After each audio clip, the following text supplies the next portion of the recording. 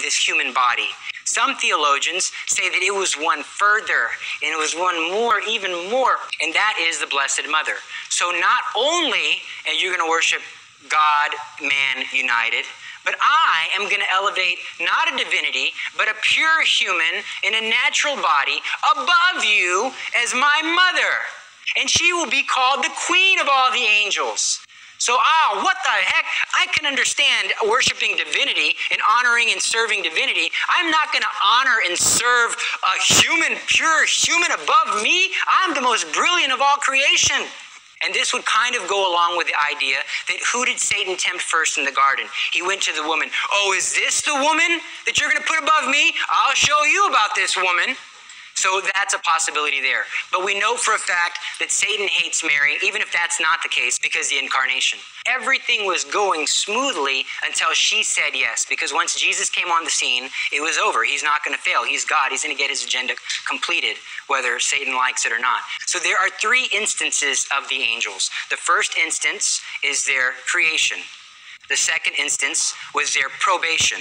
So they were given a certain knowledge. They didn't have to say, well, let me see. All eternity?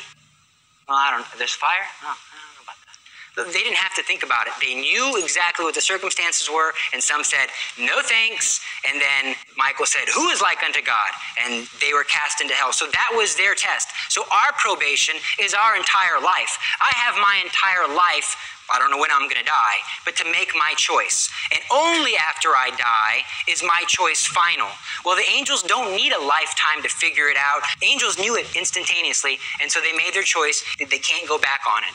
And so the third act of the angels is now either eternity in hell or eternal beatitude. So our angels now are in that third instance where they are actually in the beatific vision, experiencing the glory, the majesty, the overwhelming joy, the overwhelming just beatitude of what heaven is that we have no way of expressing in human terms.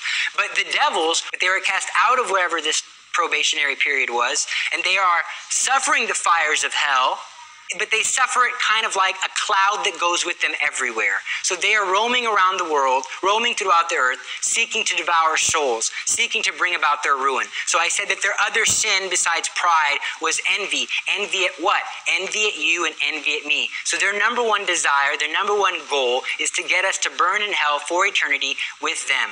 We're going to talk about the ordinary activity of devils.